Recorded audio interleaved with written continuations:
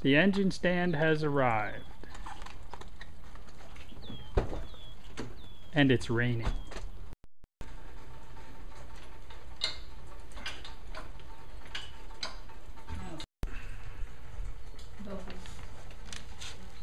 Really? Probably thought his plot to block out the sun was a little bit much.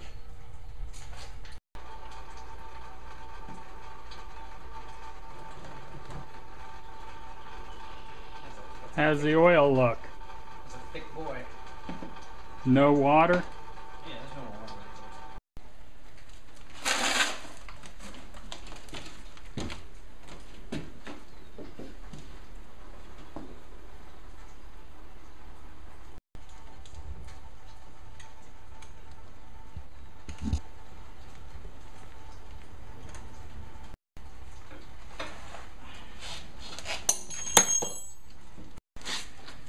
Look at it again.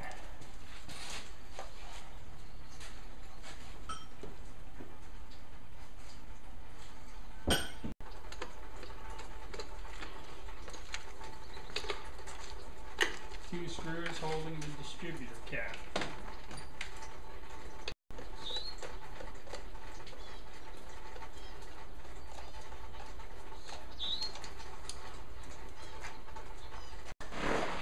Removing the wiring harness. I might be able to use these bolts, honestly. Removing the bell housing. Keeping your lips closed. What did you say earlier about my GIs? Well, I have to take them all out to get this off. So. 7 bolts. Bell housing cover, 6 bolts. A little bit of water in there. There's Here we have flywheel. Is that held on with 6 bolts? Yeah, we don't have to worry about the motor spinning because it's seized, so you can just take them off. Crankshaft has 6 studs in it that the flywheel mounts on. The nuts have washers and they're locking nuts. And they also hold the coupling in place. One of the studs is coming out with the nut.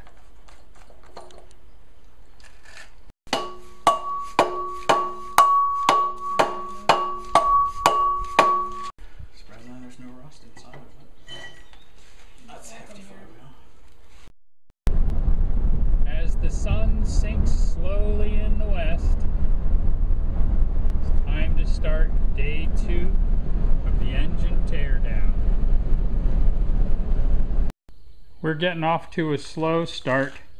We're ready to put the engine on the stand, but they didn't thread the bell housing bolts.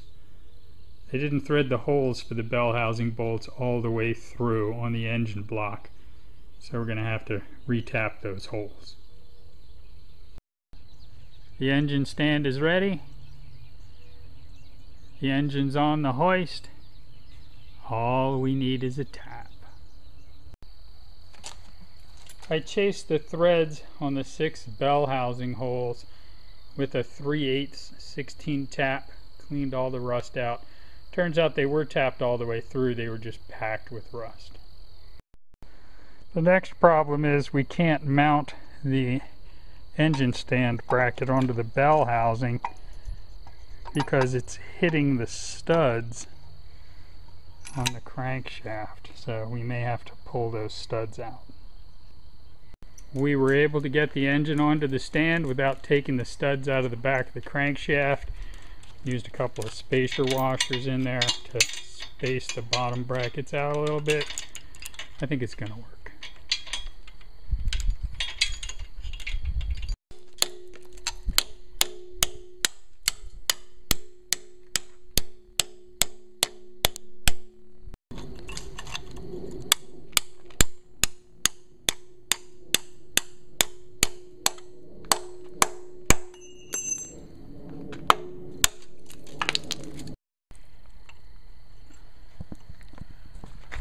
Hard to believe that's so close.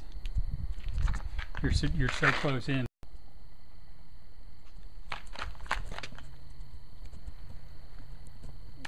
hopefully is the bolt holding us back.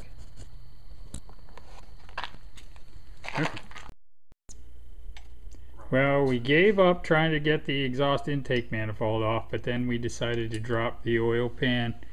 Doesn't look too bad inside. Depending on who you ask. Depending on who you ask. What do you mean motor's better? Two bolts holding the oil pump on. Bolts? You said boats. Two bolts. Two bolts. Two bolts. Two bolts. Okay, we're back. This is day 3 of the engine teardown. I brought my grinder. I'm going to try to cut through that intake exhaust manifold where the broken off bolt is holding it together. See if we can get it to come off. If I zoom in here, the problem is right here. There's a bolt head that broke off. The bolt runs all the way through the casting into the cylinder head, and this part of the metal is not brittle enough to break with a chisel.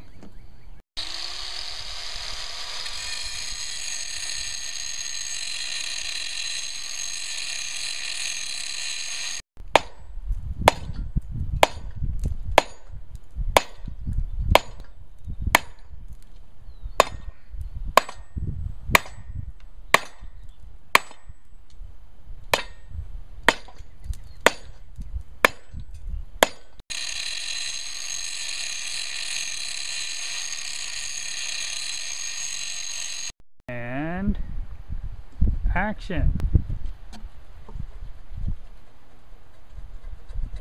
3 hours of grinding, chiseling, and sledgehammering later, off it comes. That doesn't look very good. And that's what it looks like with the manifold removed. There's rust in all of the intake ports. We're gonna call it a night. My dad's garage. Well, we were gonna go home, but we decided we'll try pulling the harmonic balancer first. You know, we had such success with the exhaust manifold that, hey, why not press our luck? Oops. I'm sitting with my face right in front of it while I do this.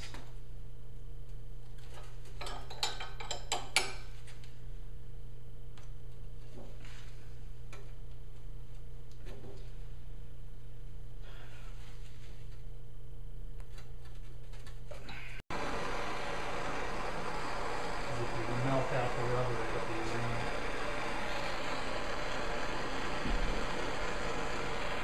Okay, try cranking on it. Can't. Another fail. We'll come back and work on the balancer on the 4th day of our motor teardown.